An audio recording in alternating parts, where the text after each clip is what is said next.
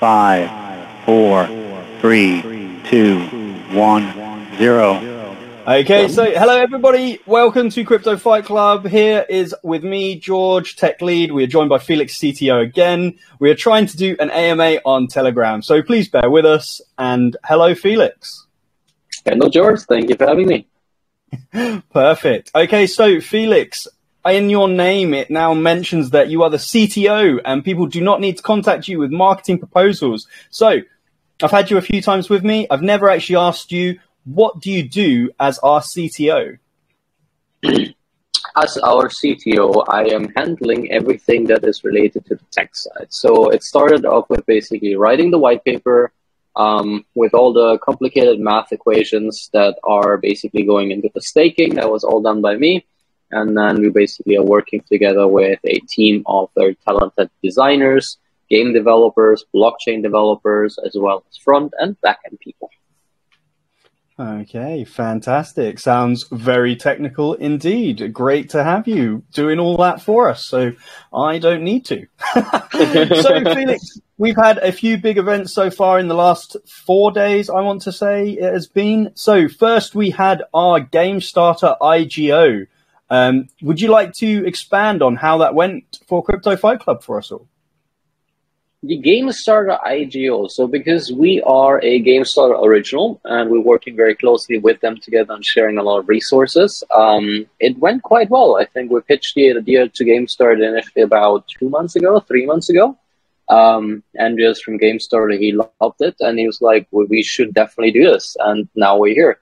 The Game Starter IGO in general, it went very well. We sold out, I think, 90% in the time span of 24 hours. And then within the last 4 minutes, I believe we sold out the remaining 10%. And yeah, we had, I think, 750 participants coming from Game Starter. Fantastic. So that isn't a bad time at all. 750 people holding fight thanks to Game Starter as well. We obviously did not only do Game Starter though, Felix, did we? We also did a Polka Starter. We did an IDO with them the day after. So, same question. How did our Polka Starter IDO go? Our Polka Starter IDO went even better than our Game Starter IDO. We actually sold out as well in about, I think, 4 to 5 minutes there. Fully sold out. We were 16x oversubscribed, which was quite amazing. And fun fact, I think we had about 16,000 people applying and only 1,000 people getting in. So it was as hard getting into the Polka Starter IDO as it is getting into Harvard. Fantastic. That's a pretty good stat to know that it was difficult, but then people did manage to snap up some fight within the first 4 minutes if they were fast and lucky. So, Felix, we've talked about our 2 launches we've had already. We've also gone over to PancakeSwap, where people can be buying and selling all of our token. Hopefully you are buying and holding in preparation for some upcoming events. But what are you currently working on at this moment, Felix? So right now, the main focus is to basically get the staking dashboard. So I don't want to say getting it ready because it has been ready for a while since we got everything audited on the smart contract side. So the smart contracts are there. Everything works out nicely. The front end is something that we're working on right now where we need to fix 2 small design bugs. And then we are ready to go and have the NFTs ready for you guys on the 26th of December. Okay, fantastic. So you mentioned there that these are just small tweaks of bugs. As for anyone that has missed the video, we have already had our Hacken audit. So could you just give us another brief update on that for anyone that didn't manage to see one of our videos about how Hacken and our audit of all 6 contracts went? So the way we did it is we had the unit testing and then we had the testnet testing. And once you're done with testnet and you make sure that everything works properly, we basically submitted it to Hacken. And then Hacken came back after about more than a week, I think. And they basically are categorizing your code into different categories of severity. So you have critical, high, medium, and low. All our issues that were found were low, and mostly related to gas optimization within the smart contract. And it was quite easy to fix. Like the fixes were done in about 2 hours. We sent it back to Hacken. We finally got our full report back. and we basically fixed all the issues that were issues in the sense that they weren't security issues, but they were gas optimization issues, double negatives. And if you want to actually learn everything like about it, we had an awesome Ask Me audit with George on YouTube. You can go check that out. But yeah, it's fully audited. That has been ready, and we have been working for the last month on the front end for users to basically interact directly with the smart contracts and being able to stake. Fantastic. Okay. Yeah. Like Felix mentioned there, we have done a video for YouTube of Ask Me Audit where you can go and watch and have a brief, well, a slightly longer version than that for what happened with our Hacken audit. But I do recommend all of you go to the Hacken website and follow the link that is connected to that video and read the audit yourself if you are truly interested in how our audits went with all 6 of our contracts. As like always said, it is very important to do your own research. Never just take someone's word for it on the internet. So it is there. You can go and utilize that information for yourself as well. So Felix, you mentioned that the NFT sale is coming up. Can you just go over when the NFT sale is and how it is likely to run for us? So we will have the NFT sale on the 26th of December, which is in about 5 days.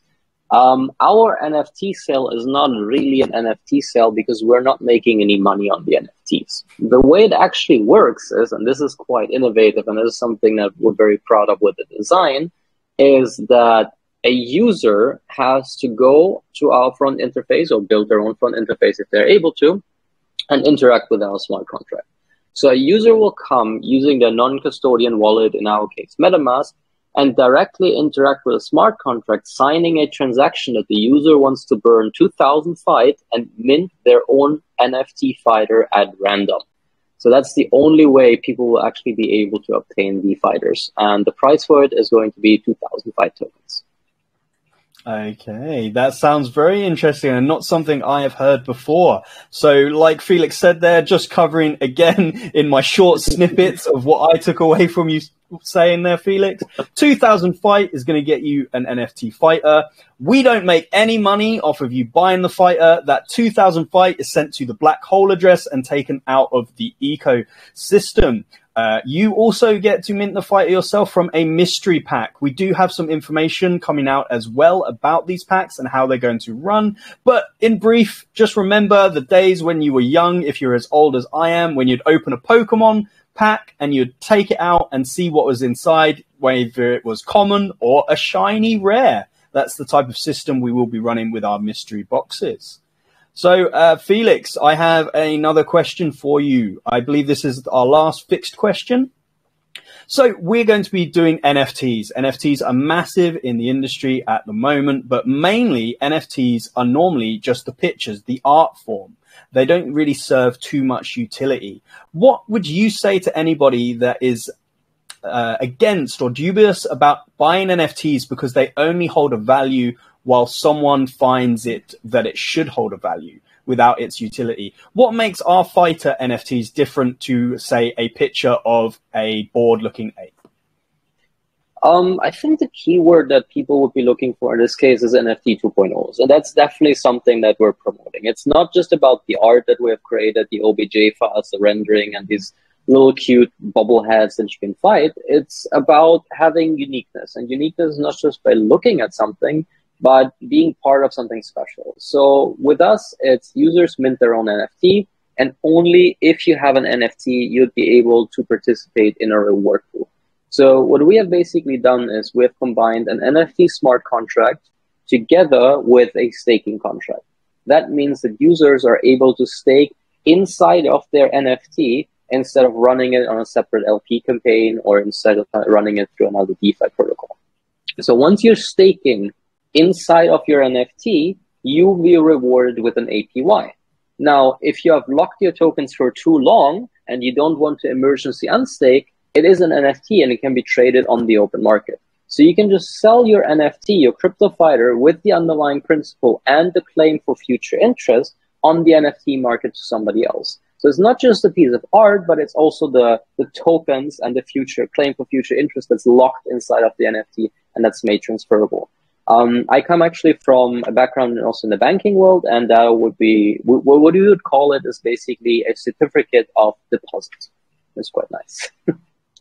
Okay, fantastic. So it looks like that even just the initial NFTs we launch, I know we've got other stuff planned in the future, but we'll touch on that closer to the time of the wearables and such. But just having an NFT that will only cost you 2,000 fight, you can then use that to stake your 2,000 fight with the unique mechanic of being able to, if you need to finish your stake, you don't have to unstake and take your penalty. You can just sell the whole NFT, including its stake, to someone else.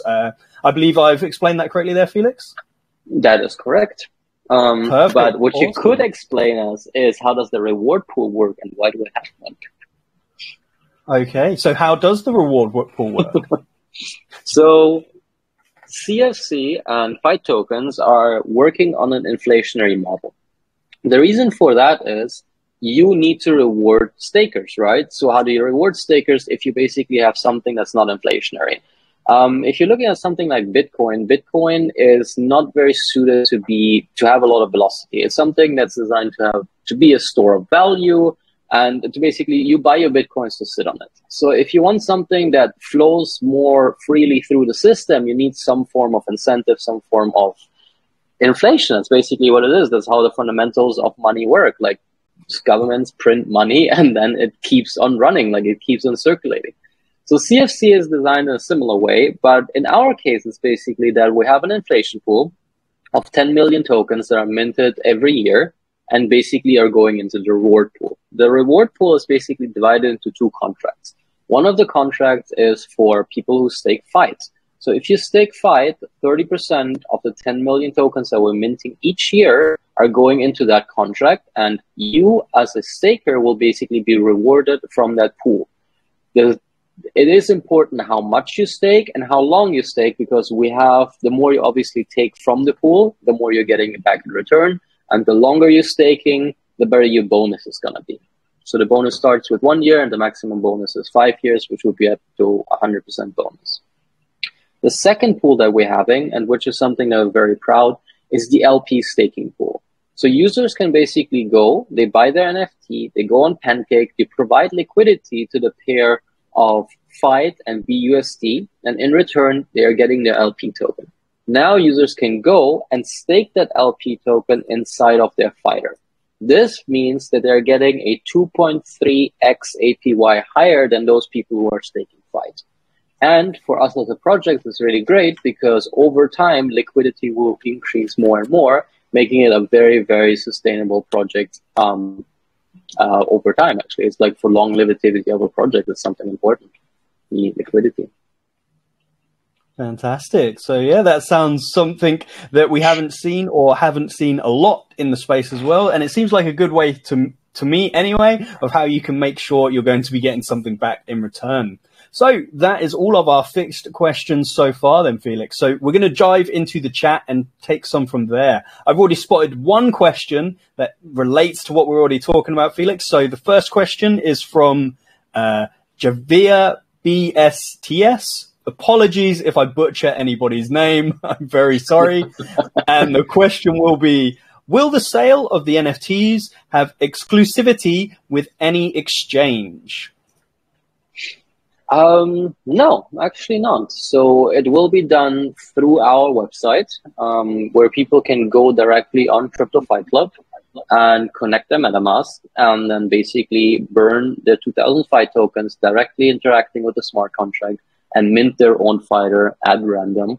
And then they will also see basically what fighter they've gotten and the rarity of the fighter. There's no limit to how many fighters can be minted per user. We have blocked off all on-chain bots, but we can't block the off-chain bots because that's just not possible because they're off-chain. Okay, fantastic. Okay, that was a good question there, Javier. The next question I'm going to pick is from someone who's asked a lot of questions. Min An. Some of your questions have been answered already, but I just want to focus on this one here that you asked again. We did just touch on it, but I know it's something people really need to make sure they have the faith in the project when it comes to. Again, very sorry. I'm 100% certain I pronounced your name wrong. But it is just touching again on how will the project protect users if the project is attacked by hackers? Has your project been audited? So I know we've mentioned already that we have been audited for 6 contracts by Hacken. Link is in a video on our YouTube. But can you explain any more about this that would give the peace of mind to people that might have the similar thought? So there's a couple of things that you do. We obviously had the audit. We obviously mentioned it. I'm not going to go over it. If you want to read it, it's officially available on the Hacken website. You can find it under the audit reports at CFC. But there's a couple of additional steps that you can basically take. And one step would be to not use custodian wallets. So a lot of exchanges are getting hacked because they're just pooling together funds. In our case, it is basically just MetaMask. You hold your own keys. It's your own coins. It's your own NFT. And we don't hold any control. So that's also providing more security basically to the user. We have done another couple of things to basically block out certain things that are very used by hackers.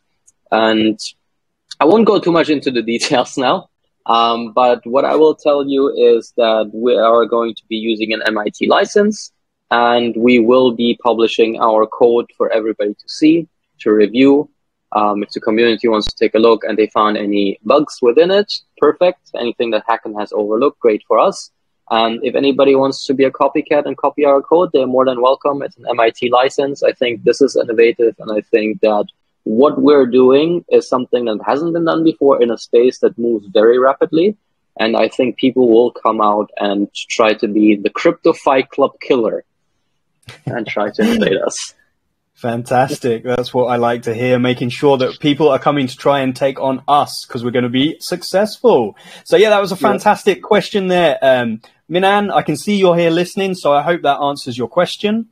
Okay, let's dump into our next one. This is from someone who's very active in the chat. I am going to get your name wrong, so Del Krish. Don't think I got it too wrong. His question, or her question, their question. What is your top 3 things for priorities in 2022? Could you share some plans for the upcoming year? Good question. So we have been crushing it in 2021, and we will continue crushing it next year. So we're working with extremely tight deadlines. A lot of projects will basically finish their fundraising. They have these like 4-month cliffs of basically not delivering anything. So we had our fundraising on the 17th, and on the 26th, we're already releasing the NFTs, but we're not just releasing the NFTs, we're also releasing the staking mechanics, which are fully audited by Hacken. That's what we mentioned now again. Very important. So that is already one use case for Fight, and we're going to continue pushing use cases for Fight in that direction. The first mini game, we have been working on it for about a month right now. It is pretty much done. I think, George, if you want to show your link, YouTube, you have done a video about it. We'll change the design a little bit. But overall, the game design is done. And the first mini game will come out very early in Q1 next year, where we're also going to be starting and emphasizing the play-to-earn aspect. So you have your fighter, you can stake inside your fighter, and you can battle your fighter.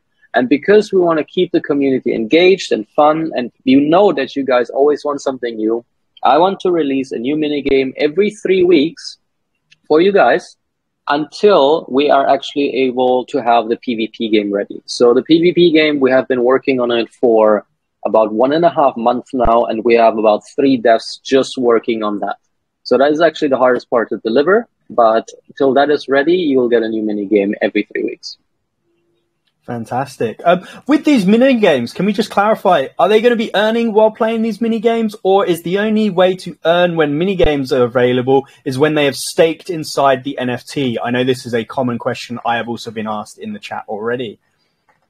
So you don't need to stake inside of your NFT in order to play any of the games. The staking will become more relevant once the PvP game is out, because if you're staking for a minimum of 1 year, and you're staking the right amount, then that means that your fighter will evolve at a maximum of 20% in statistical value over the course of a year. So you will be better in the ring at competing with other people, especially if you're already holding a very rare fighter, it's going to be even better. Overall, you do not need to stake. We obviously don't force any user to stake.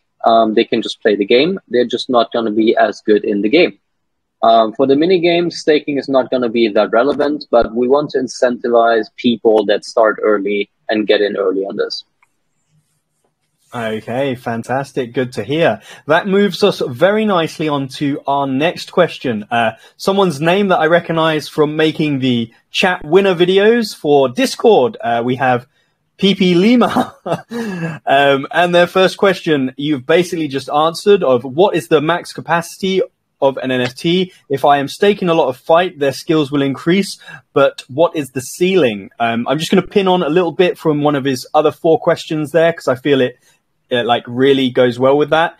Can there be an invincible NFT if you stake for long enough or enough? No, obviously there needs to be a ceiling, because otherwise you are here since day one and you're just annihilating everybody who comes after you. There is a ceiling. The max ceiling in attack and defense is 120, and the max ceiling in technique is going to be 80. The staking duration for that is going to be quite long. For the rare fighters, it is going to be acceptably long, and for other stakers, it's going to be very long. So we want to have this proof of weight concept and eliminating the instant gratification that's around in crypto. Like, be around for longer, be around from the first movers, and move with us together as a company. In addition to that, also, we have multiple stages. So in a game, you always need an outcome between randomness and certainty. So the game, especially the PvP game, is going to feature these elements where certain outcomes can't be determined by the user, but they're just random. Just to name a few, for example, the NFTs that we're having are divided into MMA, boxing, and Muay Thai. That is going to play a role in the PvP game of which fighter you have and who you're playing against with. Another example I could say is, for example, technique. Technique is something that increases your chance of having a critical hit, but it also increases your chance of dodging the hit of the opponent. So there is the chance of basically critting, normal hitting, or just completely missing it. Okay. Crit, hit, or whiff. Fantastic. Yes. Sounds perfect. So I hope that answers your question, PB. Yeah, so I like the idea of that, having a ceiling. Definitely feel that is something that is required in these type of games, especially if you can put money forwards to make the thing you are playing with better, as that really apes into the idea of pay to win instead of play to earn. So having a ceiling that isn't ridiculously high and does make you still beatable, fantastic in my opinion, and I hope that really answered your question well. The next question we have is from one of the OGs, I believe also has won the chat at some point, is from Eddie. Didn't get that name wrong. Pretty easy name. Thank you, Eddie, for having a simple name for me.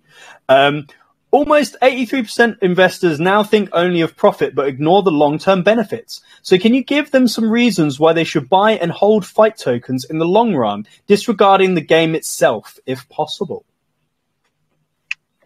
Now, I think that would come back to the point of having a currency that's a little bit inflationary, and having velocity to it. So you put use cases to it, that's fine, but if things are not moving within the ecosystem, then obviously it's just going to get stuck around and it's becoming like Bitcoin. It's just expensive, it's slow. I don't want to trash talk Bitcoin. Like, I've been in this space since, I think, 2013.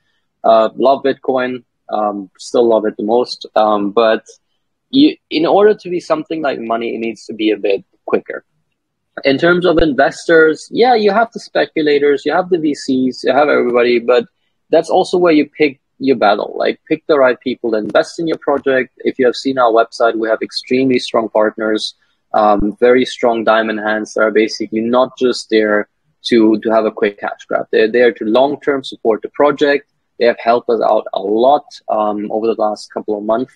And they're continuing to do so. We have a lot of support for them. And if everybody is basically in it together and within the, let's say, the magic carpet, right, it's going to go well. Like, once you have greedy people entering the system, or you're allowing people that are greedy to enter the system and ruin it, then that's where you fuck up. Fantastic. Good answer there, Felix. I hope that answers your question there, Eddie. Thank you for a great question. Okay, the next question, I believe we've slightly touched on in the last two, but it's kind of worded different. I feel it's going to give us the same answer, but I think it is something that's good to clear up. It's from Sergey. Having so many great projects outside NFTs, play to earn, etc., what are your long-term plans? I really want to earn money with this game for the next 3 to 5 years. Do you think that could be possible, Felix? Yes, it is. And the reason why is, again, we are not relying on a token buyback on a burning mechanism. The APY staking mechanism is something that is going to be there, and it's always going to be there because it's an inflation pool that's defined on a timeline. And every year there's new tokens that are minted. They go into the reward pool. Whoever is staking in the reward pool is going to get rewarded. So that is one way of basically ensuring that this is going to be a long-term project. The other thing that we can also do is we can basically release more and more games. It's not just limited to one game. So like I said, we got planning to do the little mini games that are coming out in regular intervals for people to have the play to earn aspect. But really, we want to hammer down in the PvP environment. We want to have something that's unique, something that has features from Axie, because what I've done is a very, very fantastic job. And there's also another couple of NFT games that are doing a really good job, and we have looked at them. And when we came up with the idea, we were like, okay, this is cool. We want this in our project as well. Well, fantastic answer there, Felix, for Sergey, I hope. And it brings us perfectly onto my next question that I selected as well, as if it was pre-planned. So this is from Always Heartbroken. I hope your username is not true, but at least I could pronounce it correctly. What are your favorite NFT projects right now and why?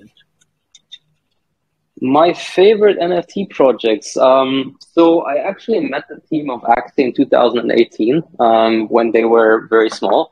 And that's when I actually found out about Axie and really liked the idea. NFTs weren't a thing back then. It was all about still like ERC20s and just ICOs, and these guys came up with the crazy idea of doing NFTs. I think there's a reason why they just cracked, I think it was $1 billion in turnarounds on their NFT marketplace. It's just because it's well designed. It's cute, the UX UI is great, these characters, there's a lot of layers to it. So I would definitely say that that is one of my favorite ones. I know the guys over at Avogachi. Also very cool design, very innovative, combining an NFT with the Aave protocol. Also something that we've taken some inspiration from, but we didn't want to interact with a third-party smart contract. We wanted to have our own, so we created our own reward pool. Fantastic. Yeah, I would also like to add in there, my main experience has been with Axie. I have also tried Gods Unchained, didn't like it. It was too similar to Hearthstone for me, and my smooth brain could not deal with the amount of cards that I needed to try and remember. I've also tried Thanam Arena as well. And got bug glitched out before I even got into my first game and gave up. But yeah, I definitely agree with Felix with the way that Axie has done things. Certainly is good. There is definitely things we have improved on from the Axie model, in my personal opinion. For anyone that is doing Axie at the moment, you know that SLP will always be an issue until they come up with a burning mechanism, which Fight already will have, and a staking mechanism as well. So that's good news. Okay, so let's move on to another question. We'll probably take maybe 3 or 4 more. So I am very sorry. I am not going to get your name right. Sarish Anasuri 44. I got the number right at the end, so hopefully you are in here and are aware that I'm speaking about you. I am a fighting games lover. Can we expect the game with quality of fighting skills, or is it only going to consist of strategy? That's an excellent question, actually, because we want to have multiple layers to it. So strategy is going to be a very important aspect when it comes to the PvP environment. So the mini games are more like luck and randomness, I would say, instead of skills. Like obviously, if you're skilled and you're doing it much more, you will be better, but there is a limit to it. Then we're going to extend on that part when it comes to PvP. PvP is going to be much more in-depth and much more complex. Like, I like the Axie model where people can predict, they can plan, they can map out the strategy, they can build a deck, they can really like hammer down on their team and really improve on their strategy. And there's skill to it. Like, you can be a really good Axie player. Obviously, you need to have also the right characters, otherwise it gets a bit hard otherwise, from my own experience. And then when it comes to going outside of strategy, when it comes to things like roaming around a free world, having this really like PvE environment where you're able to train your character, walk around, interact with other players, battle each other in the arenas, that is something that we do have planned. That is the PvE game that we will release after the PvP game, but for now we're very focused on the PvP. Fantastic. Well, I hope that answers your question. I think that it will definitely have other things as well as the fighting skills, as well as just being strategy. I feel there'll be definitely something in there for anyone that does just appreciate the old style games of fighting games, before they came into this new age of a lot seeming to be built behind card game ideas, as well as just the button mash of trying to make sure you are beating someone at Tekken. So we've got another question. I have been trying to select just one question from each person. Unfortunately, Minan has asked another fantastic question, so we're going to be answering a second question from them. I think this is a very good question, and I think it is definitely something we may not have covered as much as we could have. I know the information is out there, but this is a great opportunity to give it to everybody as well. Why did you choose the image of the NFTs in this game to be similar to Minecraft? How does the project manage copyright issues of its NFT characters? So that question was actually taken from the last AMA I just had an hour ago. So it is a good question though, Nina. So Minecraft characters are cool, but they are much more, I would say, flat and less rendered. So our characters are in the direction of a bubblehead and also voxel style, I would say. It's a mixture of pixel and voxel style. So Minecraft is mostly just pixels. We haven't taken any ideas directly from Minecraft. It was just something that came up during the design process. So these are uniquely created from scratch. We really like them, and we want something that's recognizable. Like, a lot of people just go in, they buy something from the Unity store, they go into the Unreal Engine store, and they start modifying templates. We're like, we don't want that. Like, there's so many projects out there doing that. We wanted to build something from scratch. We have a design team of now, like 4 people, George, just designing these characters and rendering them and animating. Maybe more. Yeah, it's getting more by the day. And it's worth it. Like, you want to create something that's unique. You want to create something that's very recognizable. And you're not going to get that by just copying a template from a store. Fantastic. And the second part was to do with the copyright issues of our fighter. Copyright issues. So we have created them from scratch. They're pixelated characters. It's unique pieces of art. We have not taken it from any other game. These are not real characters. They're not meant to represent any real person in the world. But nonetheless, they're supposed to be human-like. They're supposed to be something that is looking like an actual person, but with an oversized pixelated head. Perfect, perfect. Yeah, that main part there at the end was what I was looking for. Obviously, our characters are not based off of real people. If you believe they look like someone you know, that's up to you, and that is definitely your opinion. But from our side, we have just tried to make some fighters that look like they're going to be able to kick ass. Okay, so let's move on to the next question. I believe we'll do 2 more after this one. So if you have any questions, get them in now. I'll scroll all the way to the bottom to pick the next 2 to make sure I don't miss anybody that is just getting into a question now. So this question is going to be from Mohammed Faith. At the moment, where are you focusing right now? Building and developing the product, or getting customers and users or partnerships? Right now, it's all of it, man. Right now, it is literally all of it. So the team has been expanding massively over the last month or 2, and it's everything. So we have everything going on from Developing the mini game, that is one developer. Then we have 3 developers on the PvP game. We have more than 4 designers designing new characters and coming up with cool things. We have Ellen, who's leading graphic design, not only on the staking dashboard, but also on the website and also a lot of the game aspects.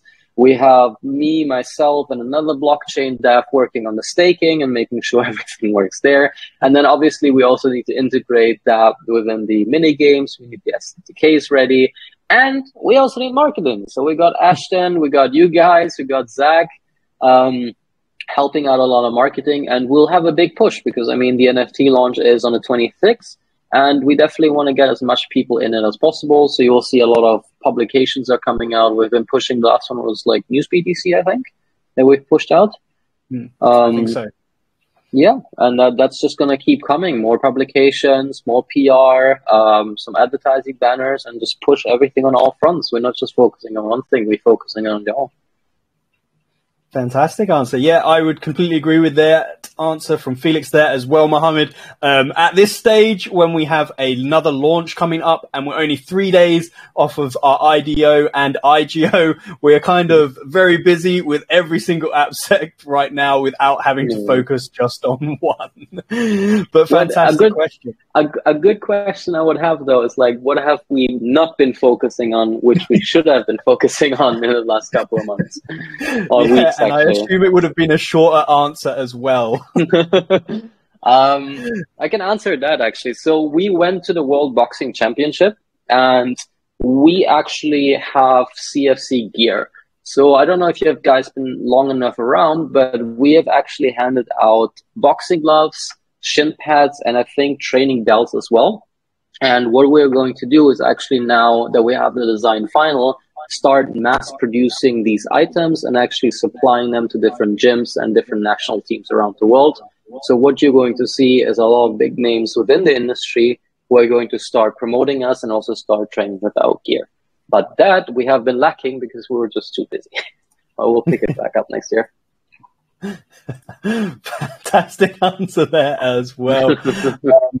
Okay, so I'm just picking some questions here. I'm sending through, and I'm just going to pick 2 of them, maybe 3, because yeah, I think we're going to go for 3 because I've just seen a third one that I really liked as well. So we've got 3 more questions, guys.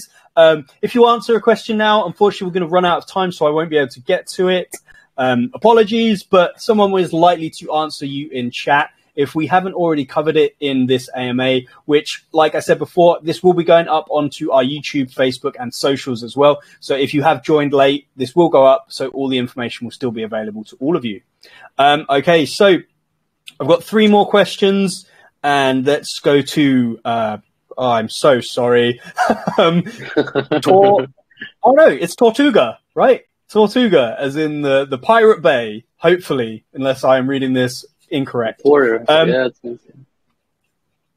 question is slightly worded strange, but there is a maximum of NFTs per wallet. So I assume he means, is there a maximum amount of NFTs that each wallet can hold? No, there is no maximum amount because we are not controlling your wallet. So your wallet is a non-custodian wallet, so we don't have any access, we don't have any admin keys over them. So whatever NFTs you're holding, they are yours. But just to add to that, the smart contract is basically designed to work in batches. So the first batch of NFTs is going to be 5,000 NFTs at the price of 2,000 FIDE per NFT. Now, what happens if FIDE was to go to $10 and all of a sudden an NFT would cost now 20,000 US dollars? Now that would be obviously a big problem. So we have kept that in mind, and we're keeping the price of NFTs dynamic. So that means for the first batch, it is fixed to 2,000, but for the next batch, it might be 5,000 at a different FIDE price depending on the market price. So we definitely want to keep it fair for everybody. We don't want to run into a situation like Axie, where it is just way too expensive for people to get into the game at some point, because you will stop losing new customers because they just can't afford it. The minimum to get into Axie right now is, I think, 1,500, and then it goes all the way up to 10,000, 50,000 US dollars if you want to get into a professional level. So we're definitely keeping all of that in mind. Yeah. Fantastic. So I hope that answered your question there, Tortuga. Yeah, so like you mentioned there is no limit. You can buy them all if you have enough money, I guess. So our next question is going to be from Uchi. Apologies again, not fantastic with names. Hi, how many fighters can be played in one day? Is there an energy system for them?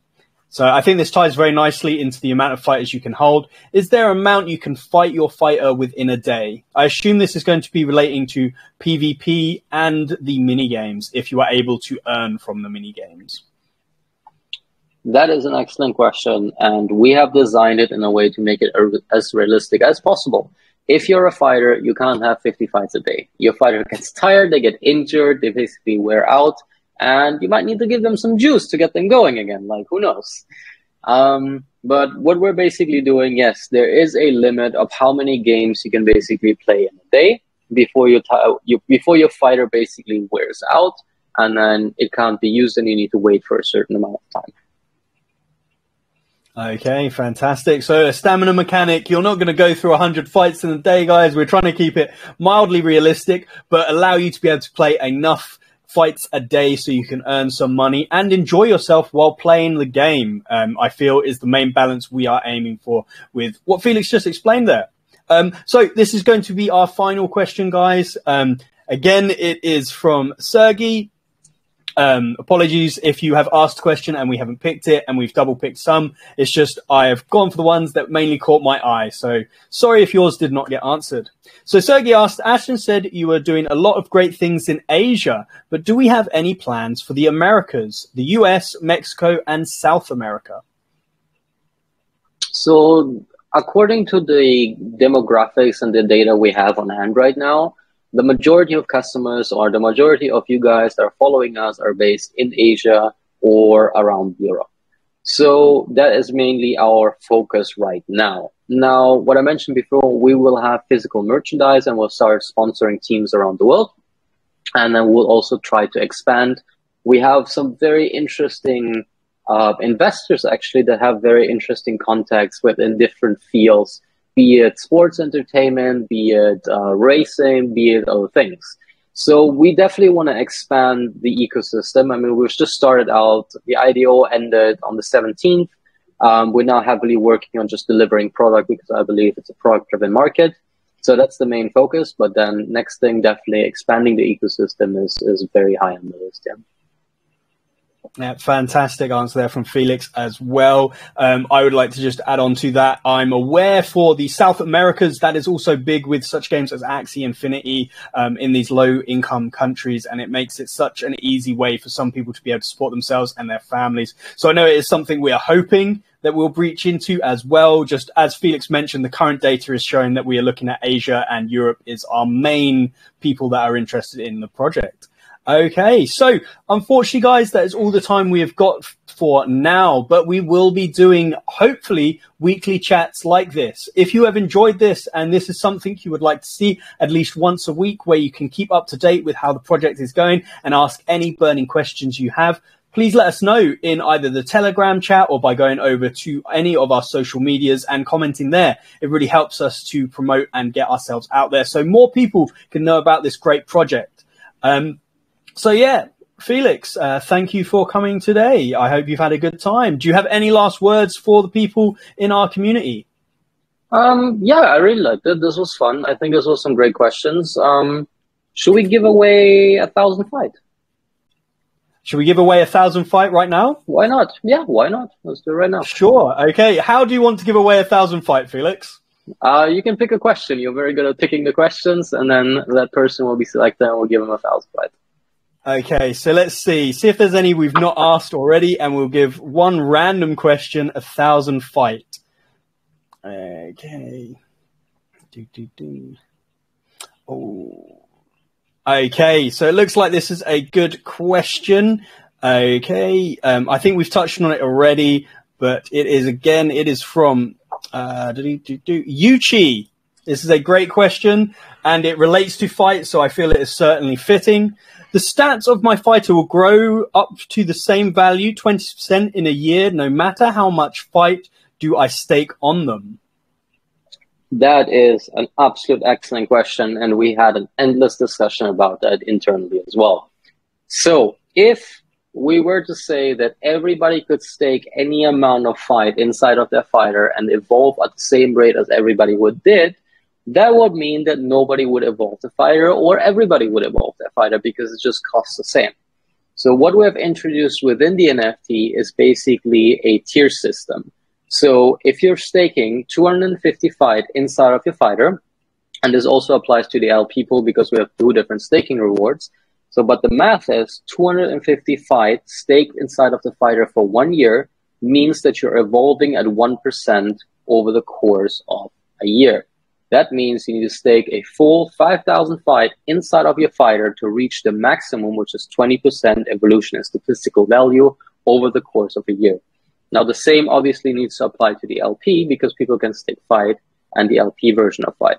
I did the math today, and I think it is around, don't quote me on this, it's about 20 LP tokens per 1% increase in statistical value over the course of a year. Okay, well, I hope that answers your question there, Yuchi. And if you can send a message, I guess, to either myself or Zach afterwards, and we will sort you out with 1,000 fight. For everybody else, I know we said that the 3 top questions will be picked, and you will all each get 50 BUSD. Please give us a little bit of time. I will go through the questions we have asked. Don't worry if I have asked your question in this video. I have logged it down, and we'll discuss amongst the team which we think are the best 3 questions. We will then contact you if you can then give us your details, and we'll ensure you get this money. It may not be today, as it is coming on to 11 o'clock at night for myself, and I do require some sleep, so it is likely to be announced tomorrow. So before you offer any more rewards there, Felix, do you have any last words this time? I'm very good. I'm excited, guys. 26th of December, mark your calendars. It's going to be a big day. Get your NFT, start staking, and do look forward for releasing all of that and the mini games as well next year. Fantastic. Well, awesome to have you here again, Felix. Like I said, everybody, hopefully we're going to do this as a weekly thing. If you want us to do that, let us know on any of our social medias. Make sure you go over to YouTube, as we have got a lot of information there that is in a video form, also AMAs as well. So you can gain information without having to do all the reading. But I would recommend that you do any reading on our project for yourself as well, as you need to remember to do your own research. So we have all of our white paper, all these documents and blogs are on our site itself. We also have Hacken that has published the audit of our 6 contracts as well, which you spoke about at the start of this question time.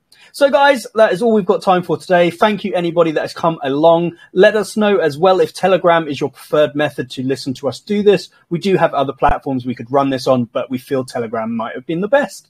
So until next, everybody, it's a goodbye from me and Felix. Thank you, George. Always a pleasure.